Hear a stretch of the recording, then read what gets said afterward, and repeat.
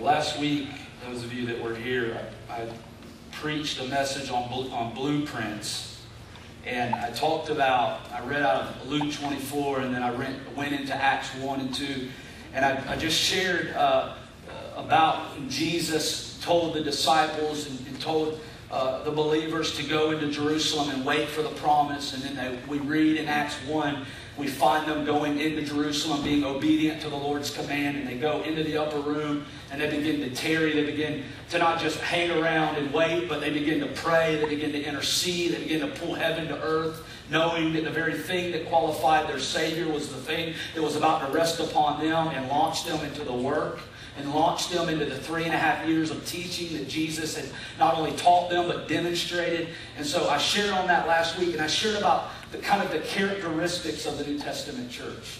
Being a people of prayer and being bold witnesses and several other things that I shared on last week. But as I left last Wednesday and going into Thursday, and I began to pray and seek the Lord, and I began to ask the Lord again, Father, how can I in my own life begin to look like this New Testament church that I read about in Acts, Lord? How can I, Father, begin to live like this, Lord, that when I go into the community, when I walk into restaurants, Lord, when I'm around my friends and family, Lord, how can I demonstrate this? How can in every avenue of my life, Lord, your kingdom come, your will be done on earth as it is in heaven, is being released and demonstrated in my life?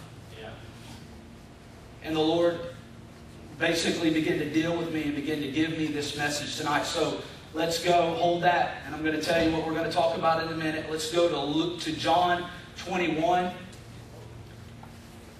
And also we're going to go to 1 Corinthians 13. And that's going to be our text for tonight. John 21 and 1 Corinthians 13.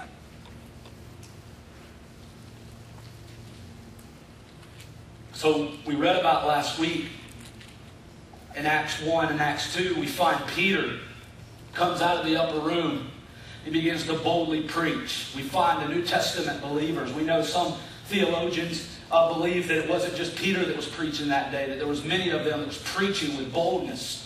And that over 3,000 people were saved, not including women and children, were saved, were instantly brought into the kingdom. And at that moment, the New Testament church is formed. It's the beginning of the New Testament church at that instant. We begin to look at Peter as the forerunner, as the front man in the first several chapters of Acts. We see the life of Peter. We see him in Acts chapter 3. Go to the gate called Beautiful, and a lame man gets up and walks. We see him in Acts chapter 4.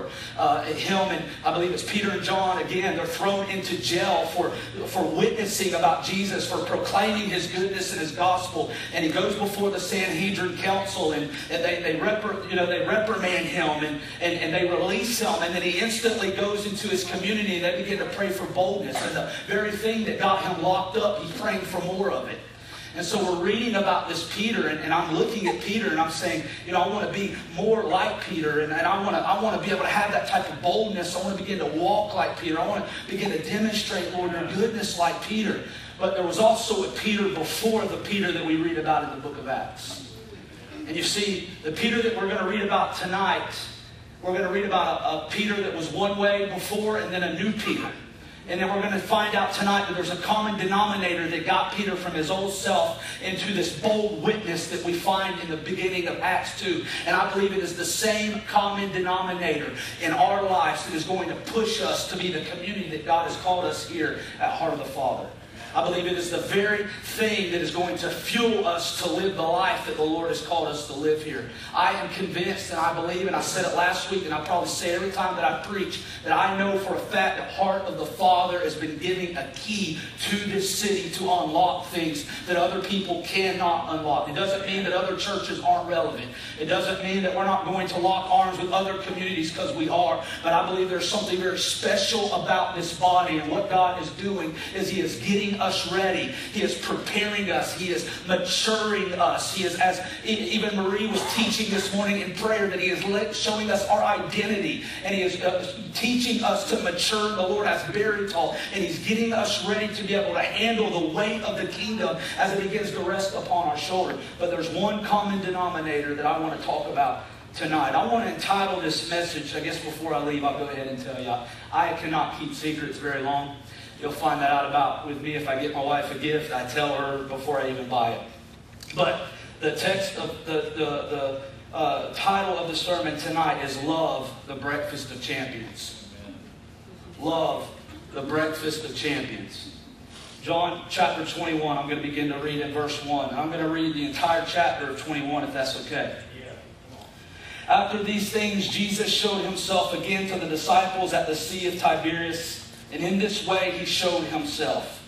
Simon Peter, Thomas called the twin, Nathanael of Cana in Galilee, the sons of Zebedee, and 2 others of his disciples were together.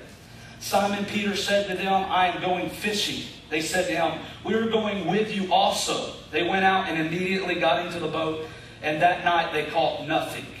Everybody say nothing.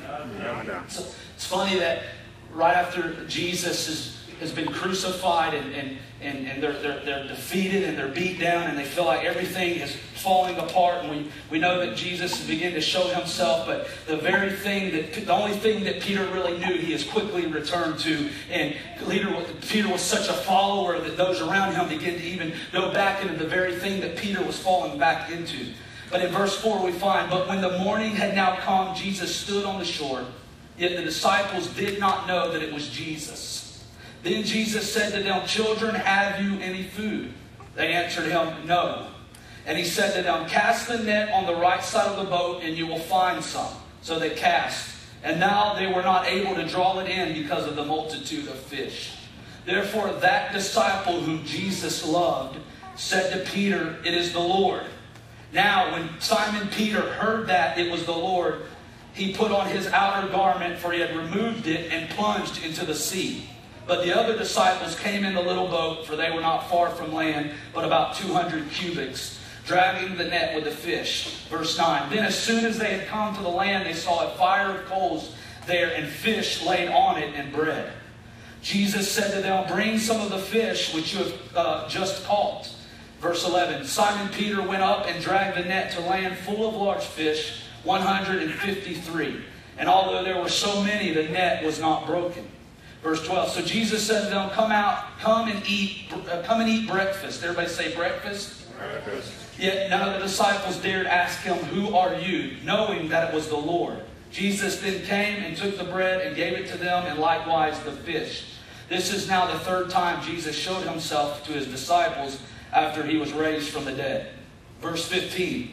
So when they had eaten breakfast, Jesus said to Simon Peter, Simon, son of Jonah, do you love me more than these? He said to him, yes, Lord, you know that I love you. He said to him, feed my lambs.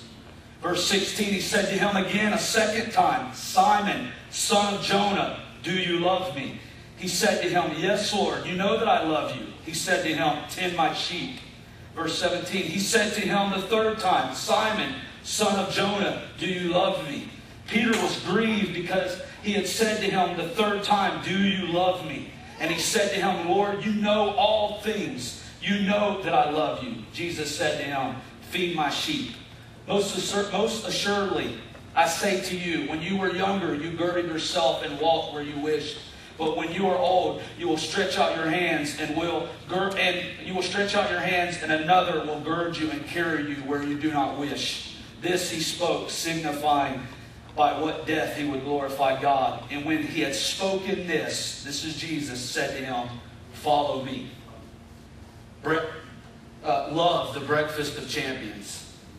This is an awesome chapter here. We find, like I said a moment ago, that Peter we know that in Luke, I believe chapter 5, that there's a similar story here when Peter is fishing and Jesus originally calls Peter. He causes Peter to catch a bunch of fish, and then it says that Peter immediately began to follow Jesus. And then we know the story that for 3.5 years Peter begins to follow Jesus. And for 3.5 years Jesus begins to instill in Peter and the disciples the ways of the kingdom. He begins to talk about the ways of the kingdom. He begins to say things like, I only do what I see my Father do. And he begins to talk about miracles, and then he begins to demonstrate miracles, and he begins to talk about sin and repentance, and then he begins to demonstrate it, and he begins to tell them things about the ways of the kingdom, and he begins to have campfire visitations with them and midnight encounters with them, and he teaches them about prayer, and he teaches them about the ways of the kingdom. And so for 3.5 years, here we have Jesus instilling into his disciples the ways of the kingdom and what would be necessary for them to expand the kingdom into the uttermost parts of the earth and begin to turn the world upside down. But we all know the story that Jesus goes through as we, once again, concentrating on the life of Peter. We all know too well what happens to Peter. We know that Jesus in the Garden of Gethsemane, in one of his greatest hours of trial, right before he is about to be taken away and crucified on the cross, he is praying with such intensity that the capillaries in his forehead begin to open and blood begins to come down. And Peter, where's Peter at? He's asleep as Jesus is praying. And then we know that this same story, that guards come in to arrest Jesus, and this same Peter who was asleep jumps up, grabs a sword, half asleep, and cuts off a guard's ear. And then we know that Jesus is taken away, that he's tried, he's committed to death, he's been hung on a cross, and we know that Peter is nowhere to be found. As a matter of fact, he's around a fire denying Jesus 3 times. And so this same Jesus, or this same Peter for 3.5 years that was following Jesus, that was seeing the ways of the kingdom, that when Jesus first encountered him and beckoned him to follow him, and this is my own opinion, I believe that Peter first followed him for the fame and the fortune that came with following Jesus. But little did Peter know what it would cost him to be a true disciple. But he would soon find out what it would really cost him. And listen, it's love that restores Peter back to his intent, into his original intention, and launches him into the apostle that we know today. And it's love, guys, that even when we make mistakes, even when we start out on a particular path, and God has called us to do things, and we stumble along the way, and we make mistakes, that God comes in his corrective love, but he comes in love, and he begins to pull on our hearts, and he begins to pull us out of that life and back into the road that the Lord has intended us for. And when he does pull us back onto that road that the Lord has intended us for, he begins to set us back on course, in the very course that he originally called us to do. I'm just here to challenge you tonight that what God has called you to do, what we see in the book of Acts, the New Testament church that we read about, what compelled them, what commissioned them, what engulfed them was love. And it is love is what will cause us to step into the very thing that the Lord has called us to walk in. How did Peter do what he did? How was his life so effective? How did the early church stay in unity, have common hearts, radical generosity, turn the world upside down? Guys, it was simply love.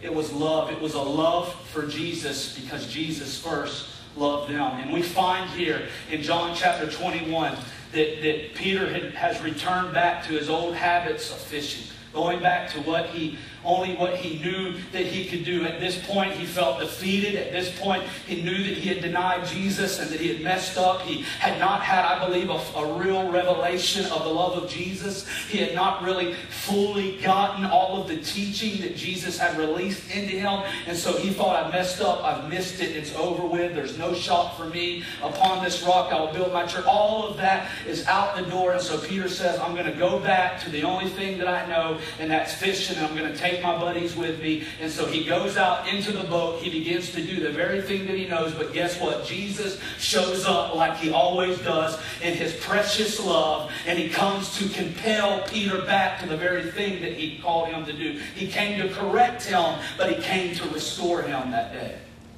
And I believe that Jesus is calling us and beckoning us tonight into Lakeland to do some very powerful things as a community. But I believe some of us oftentimes get hung up on what God's called us to do because of how we have failed or where we've messed up. And Jesus is here tonight in his love and in his mercy to say, come here, I want to show you things. Come here, I want to correct you. We want to work on things. We want you to mature. We want to bring you into a greater place of maturity in your walk with the Lord. But it's love that will do it. It's love that will fuel it. Amen? Amen. Love is the breakfast of champions. We know that around this campfire that Jesus was preparing some fish and bread, but what he was really preparing on the menu that day was a huge serving of divine love that captivated the heart of Peter and brought him back into his right intention and launched him into a man who goes into the upper room and comes together with a community of people and begins to pray until the Holy Spirit shows up. And when he does, they step out of that room today, and Peter never looks back, and God uses him as a father of the New Testament church. And there's somebody in this room tonight that the Lord is compelling you back to say, I've called you, I've showed you things in the midnight hour, I'm challenging you tonight, and I'm here to show you tonight that I love you, and I want to pour it out on you, and I want to launch you into the very thing that I whispered in the midnight hour to you. A little girl was invited for dinner at her home of her first grade friend. On the menu that night, the vegetable was buttered broccoli. How many like broccoli? It's good for you, actually. And the mother asked if she liked it. The child said, oh yes, politely, I love it. But when the bowl of broccoli was passed, she declined to take any. The mother said, I thought you said you loved broccoli. The girl replied sweetly, oh yes ma'am, I do, but not enough to eat it. Do you love your family? Of course we do. We all would say that. Do we love Jesus? Of course we do. We would all say that. But what do we mean by love? So often we love our family like that little girl loved broccoli. So many times we love the Lord like that little girl loved broccoli. We love in the abstract, but when it comes right down to it, we don't want to get close. In the words of the Apostle John, we love in word, but not in deed and truth. Peter at one point was like this little girl. But as we will see over breakfast and over an encounter with Jesus, his eyes are open to a love that leads him into the call from Christ.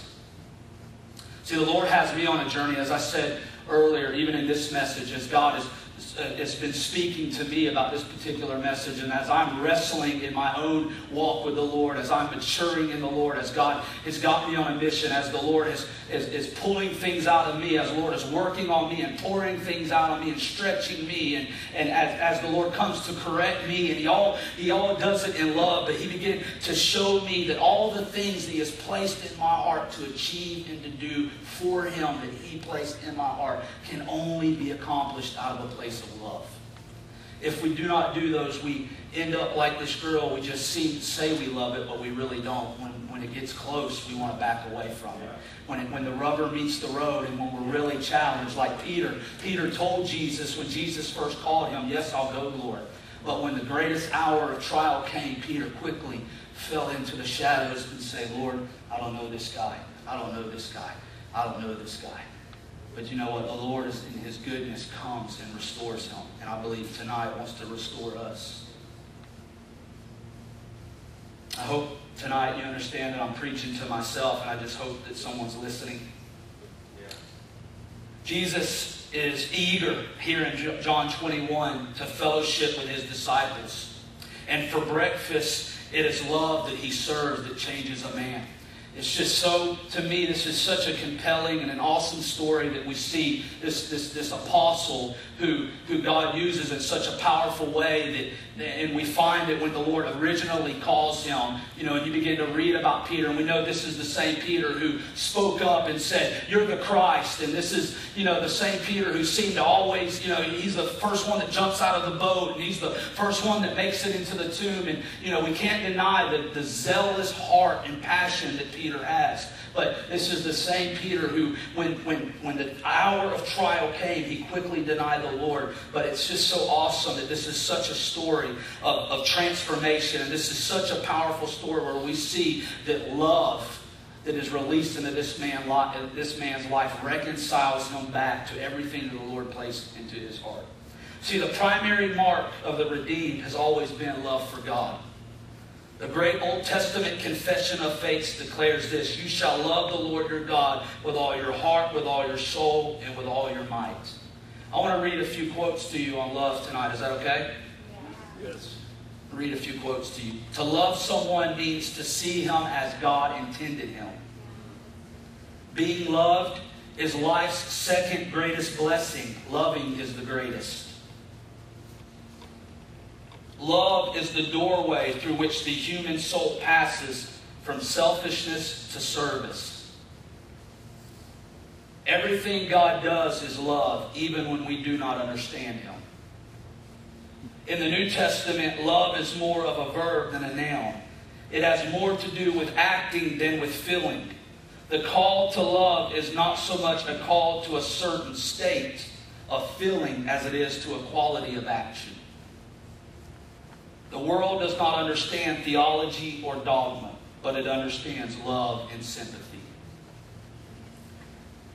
I cannot love you as I love myself until I love God as I ought to love Him. Augustine, what does love look like? It has the hands to help others. It has the feet to hasten to the poor and needy. It has eyes to see misery and want. It has the ears to hear the sighs and sorrows of men. That is what love looks like. And the last one, the world is not a playground. It is a schoolroom. Life is not a holiday, but an education. And the one eternal lesson for us all is how better we can love. How better we can love. Once again, the primary mark of the redeemed has always been love for God. The theme of loving God was always on the heart of David, who wrote in Psalm 18:1, I love you, O Lord, my strength. The New Testament also teaches that love is the mark of a true believer. When asked to name the greatest commandment of the law, Jesus replied, you shall love the Lord with your God with all your heart, with all your soul, and with all your mind. Matthew 22:37. We also, only those who love God receive eternal life and inherit the kingdom. You see, our love towards God is what solidifies our place in the kingdom of God. It's love that allows us to receive our inheritance into the kingdom. And then Peter, who we are talking about tonight, wrote in his first epistle, though you not see Him, talking about Christ, you love Him. See, tonight, even though we can't see the Lord with our eyes, it's love that causes us to follow Him tonight with passion. It's love that will cause us to get up tomorrow morning and continue to follow Him. It's love that compels us to come here at 6 a.m. in the morning on Wednesdays and Mondays and pray together. It's love that compels us to go out into the community and we see people broken and hurting. We begin to share the gospel with them. It's love that brings unity. It's love that floods out offense. It's love that floods out hurt. It's love that says, I prefer my brother over myself. It's love that allows us to receive the call as a disciple. Peter learned the hard way what it means to love Jesus. He had declared his unfailing devotion to Him more than once. At the Last Supper, Simon Peter told Jesus, where are you going? And Jesus answered, where I go, you cannot follow. And Peter said, why can I not follow you right now? I will lay down my life for you. But yet, we know that at the greatest hour, Peter goes to chew on those words as he denies the Lord. Yet when the chips were down, Peter's self-confessed love failed and he openly denied 3 times that he knew Jesus. His vaunted courage proved to be nothing but empty talk when facing a threatening situation. But we know Jesus came. Even in that, we know that the Lord came in John 21 and over an open fire invites him into a place of fellowship and restores him back. Love is the breakfast of champions. Love is what caused the Apostle Peter to be a champion of the New Testament church.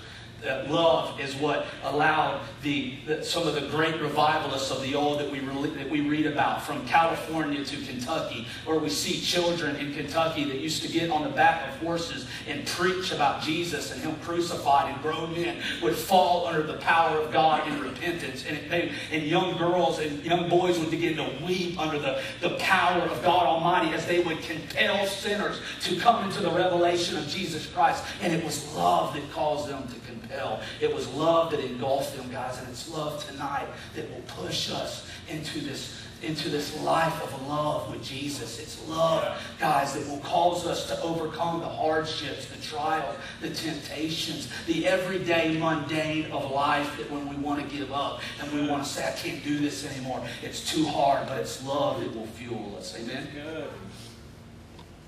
See, Jesus knew that if Peter was going to play a crucial role in the early church that he had chosen him for, he was going to restore him back around his fellow companions that day. See, Jesus came, and when Jesus begins to talk to Peter, and he begins to tell him, Peter, do you love me? And he says, you know that I love you, Lord.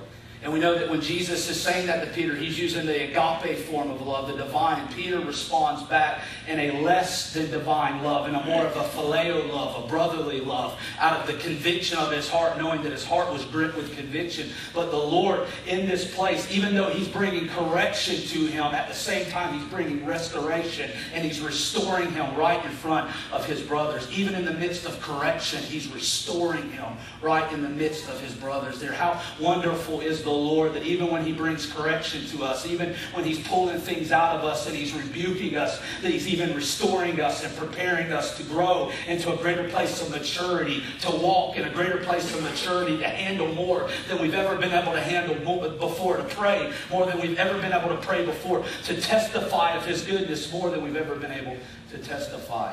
And I believe it's the key tonight. Love is the ingredient that's going to lift depression. Love is the ingredient that's going to lift offense. Love is the ingredient that's going to cause us to become united like never before. As the hour grows and the days seem to get darker, it's love that will bring us together. It's love that will be the flame that provides the light in the darkest hour. It's love of our heart for Jesus because he first loved us. See, it's our love for Jesus because he gave himself as a ransom for us. He came and he gave his life as a ransom. Hung before men and gave his, he wrapped himself in flesh and endured what he had to endure here for the hope that was set before him for us. He did it for us because he loves us so much. And tonight it is what compels us to follow him. Amen. As soon as he had finished breakfast, we find that the Lord begins to restore Peter by confronting him. I went in and I began to tell you about how Jesus asked him, do you love me? And Peter responds back saying, you know that I love you. And we know that the types of loves there that Jesus was talking about, a divine love. But the very last one, it switched around.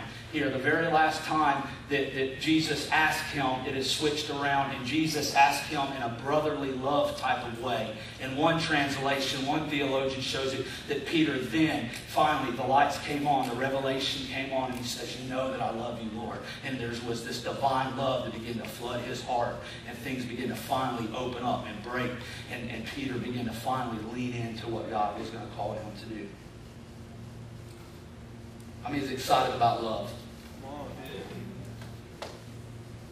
See, accepting Peter's humble acknowledgement that his love was less than he had claimed that Christ deserved, Jesus still recommissioned him, graciously saying to him, tend my lambs. See, tend translate, and I'm just teaching a little bit tonight. I'm getting a little nerdy, I'm sorry.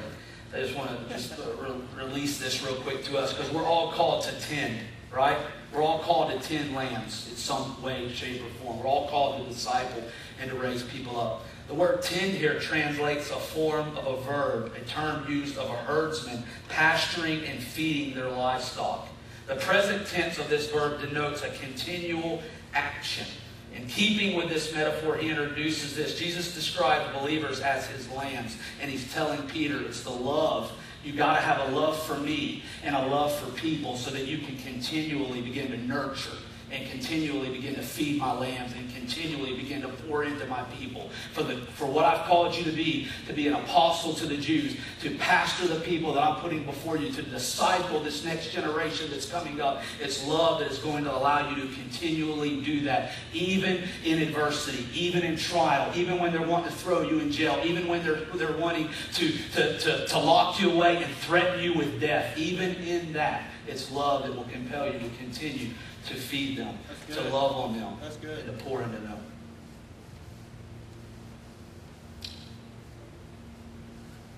See, Peter remained obedient to the Lord's commission for the rest of his life.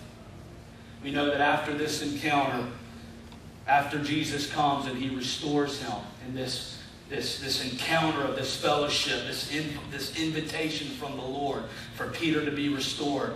And on the menu that day was love. We know that we read about the fish and we concentrate on the fish and the bread, but really what was on the menu was love that day. And we know that what championed Peter to live the life that God called him to live was love that day. So, what is love? Let's talk about that for a minute. What is love? Let's go to 1 Corinthians 13.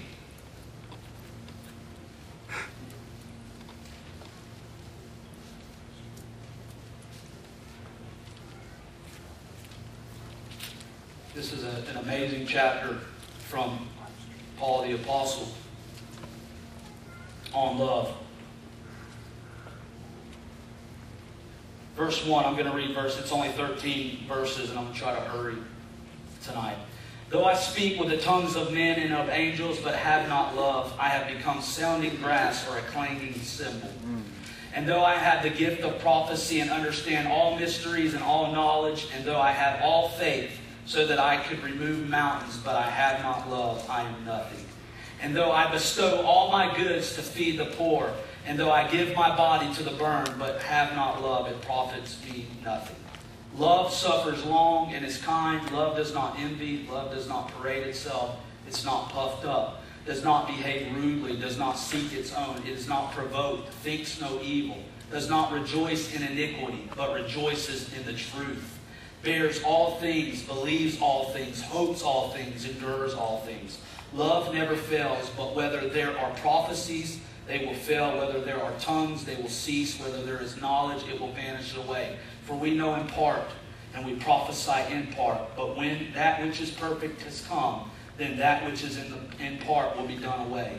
When I was a child, I spoke as a child, I understood as a child, I thought as a child. But when I became a man, I put away childish things. For now we see in a mirror dimly, but then face to face. Now I know in part, but then I shall know just as I am also known. And now abide faith, hope, love, these three, but the greatest of these is love. Here we have Paul sharing with the church of Corinth the most important virtue of a Christ follower. There are several words used to describe this love, but Paul uses the one that is rare in the Greek. It's the word I just used a moment ago, agape. And it suggests that it's a deliberate choice of the one who loves rather than the worthiness of the one being loved. So here we have in chapter 12, we have Paul teaching about spiritual gifts. And then in 14, we have Paul teaching about prophecy. And sandwiched in between the two is this chapter on love. And Paul is explaining to the Corinthians that you can have spiritual gifts. You know, you can raise the dead, you can prophesy, you can lay hands on the sick, you can preach the gospel all day long. But if you don't have love, it means nothing. You're just a clanging cymbal. You're just going through the motions. But it's love that will endure, because prophecy one day will be done away with. All of this world will be done away with. But one thing that will always remain is love. Love will remain, and love is the greatest of these three. And so he's literally bringing correction to the church of Corinth, because they're desiring spiritual gifts and they're desiring to prophesy. And all these things, Paul is saying, you need these things. You need spiritual gifts. You need to desire these things. You need to want to prophesy. But what's going to allow you to do it with the right heart? What's going to allow you to continue to do it year after year, month after month? What's going to allow you to do it with the Christ-like heart is love. Love is what's going to do that. Love is what is going. I have a story here that I want to read to you quickly. It's from a lady in China. From 1972, there was a 2-year-old Chinese boy named Hu Jin. He fell from a table and went into a coma. When he woke up after 6 days, he was not able to talk or move. Like any parent, his mother was terribly distressed, yet her distress was multiplied by the fact she could not afford to place him in a nursing home or care. Instead, she has cared for her son herself, and her care has shown the unfathomable depth of her love for him. You see, because he is unable to move, Hu Jin is liable to get terrible bed sores. So for the past 30 years, his mother has done the unbelievable. She has carried her son on her back. And as of May of 2002, her son, weighing 180 pounds, was carried by his mom, weighing 100 pounds. Her son, now a grown man, On many occasions, Lou has fallen and fractured bones by carrying her son, yet she continues to carry him. And when asked how she can do it, her simple reply, "He ain't heavy, he's my son." He ain't heavy, he's my son. You see, what allowed this mother to carry a son twice her size, to fall and even endure broken bones, to fall and to hurt herself, and the ridicule that came with that was a love inside of her. And how much more is the love that we have inside of us, the love of Jesus, the love of Christ that penetrates our heart, the love of the Lord that compels us out of a life of sin, it compels us out of that life of darkness into the marvelous light. How much more can we do it when we have the love of Christ? It is clear that in 1 Corinthians 13, it's got to be studied in the context of the rest of Paul's letter to the church, and that he is addressing the local church when he's writing the 13th chapter here of Corinthians. So it's important that we understand when we read chapter 13, when you go back and read it later on, that it's Paul talking to the local church, and he's compelling them to be a people of love. And I'm just going to give you quickly, and we'll close, a few things of what love is. Is that okay? So this is what love is. True love is patient. Number one, I'm going to give you 7 things of what love is. True love is patient. To be of a long spirit and not to lose heart. Patience means to be long-suffering, slow to anger, slow to punish. Patient with those who need to grow. Patient with imperfections of others. Patient when mistakes are made. That's what love does. Love creates in us a long-suffering, that we're slow to anger, we're slow to punish. Number 2, true love is kind. To be kind, to use kindness. This is the Greek word. True love is kind, to be kind, to use kindness. Kindness means carrying out acts that demonstrate loving kindness. 1 John 3:18, "My little children, let us not love in word or in tongue, but in deed and in truth." So we know that love is kind. Love seeks ways to demonstrate itself. See, love within us, when we have the true love of Christ, we want to seek ways to demonstrate our love through generosity, through telling people about the gospel, through sharing our testimony, how God stepped in and how He filled our dark world with light, how He pulled us out of the miry clay and set our feet upon a rock, how He touched us and how He healed us, how He restored us, how if we have family members that were maybe sick in their body and the Lord healed them. See, love compels us to want to share those things because love is kind. True love defends. It means to protect or keep by covering. To preserve, to cover up with silence. It doesn't mean that you do not confront, but it means you do not attack. It doesn't mean that you can't confront and correct, but it means you do not attack. True love defends. It stops hatred, it stops strife. But love covers a multitude of sins. The next one, true love believes and commits. True love believes. That's why we find at the end of 1 Corinthians 13 that there's faith, hope, and love, but the greatest of these is love, because attached to love is faith and hope. Love encompasses faith and hope. And so that we know that love produces faith. So true love believes. This word believe means a type of belief that makes you committed. So when we have a true Christ-like encounter, see, when Peter on that shore that day, and Jesus restores him, and through this process of love, when He feeds him, this breakfast of champions of love that day, what He's really doing into him is He's instilling him the ability to be committed to the cause. He's instilling him the ability to persevere. He's instilling him knowing. He even tells him that one day your arms are going to be stretched out. In the same way that I died, except we know that Peter was crucified upside down. You're going to go through the very thing that I went through in a very similar way. Well, what's going to allow you to endure to that day is love like this that causes you to believe, that causes you to stay committed, that causes you to produce in you a strong commitment. Like that of the apostles of old who were committed to Christ even to the point of being martyred. And true love, trust. Love causes us to trust a hope in us. You see, we know because of the love that is inside of us, because of the love that Christ has shown to us, it creates in us a trust. And so as a result of that, we have a hope in us. There's a hope of a future glory. There's a hope knowing that the promises of the Word of God for us are yes and amen. And even in the greatest hour of temptation, even in the greatest hour of trial, even when our marriages seem like problems, even when we're sick in our body, even when things around us seem to be crumbling, that we can have hope because of love. Love allows us to walk in this place of hope. And trust means assuming the best about someone, not the worst. Hebrews 5:9 says, Beloved, we are confident of better things concerning you. Yes, things that accompany salvation, though we speak in this manner. And the last one, there's two more. True love perseveres. True love creates in us the ability to endure, to persevere, even under misfortunes and trials. Job 13:15, though he slay me, yet will I trust in him. Even so, I will defend my own ways before him.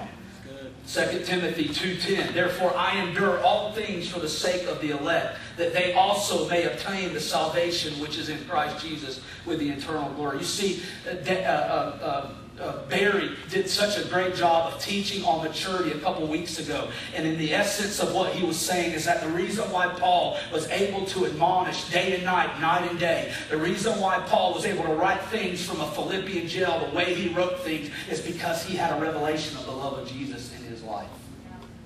The reason why he sought out every day to admonish the saints that he was connected to and to disciple them and to pour into them and to endure hardships like a good soldier is because he had a love of Jesus that radiated through his life. And it's that same love that Peter encountered that day. And we know that that's why we're able to read about the Peter that we read about in the first couple of chapters of Acts, because of that encounter on that shore that day.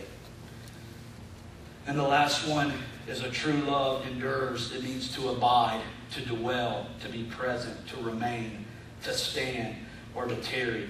In Genesis 29:20, so Jacob served 7 years for Rachel, and they seemed only a few days to him because of the love he had for her. You see, love allows us to tarry and remain in our marriages. This type of love allows us to continue to love our children, to pour in this type of love allows us to continue to love our brothers and sisters who we're in community with. We'll continue to walk this walk out with each other. Listen, we're going to make mistakes. There's things that we're going to do to each other that hurt each other. But you know, it's the love of the Lord that covers those, that removes us as we grow and we mature. But it's love that keeps us united and connected. It's love that is going to allow us to finish this thing that the Lord has started here in this work of this house as we begin to see God explode and unfold things in the coming days. Amen? Amen. Excited about that? Yeah. Let's stand. That's good.